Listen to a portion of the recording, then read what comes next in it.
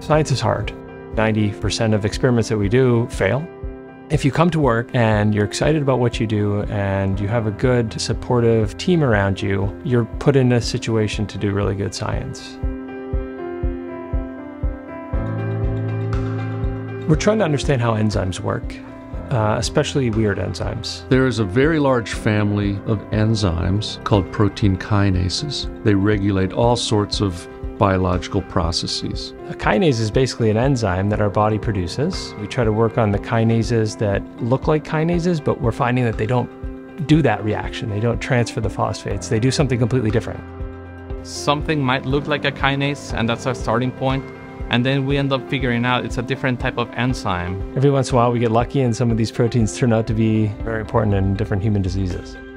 In the case of the coronavirus, when it comes into our cell, it releases its genetic material in the form of RNA. Coronaviruses have this cap structure that the virus has figured out a way to add to its genetic material to prevent our cells from recognizing it as foreign.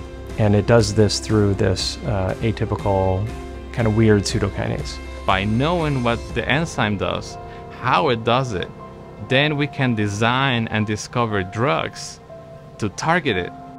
Vinny is really a special scientist. I get up every day, I come here, it's like a playground to just discover new things. It's exciting to think about, if we know even more than we know now, how much further medicine will come.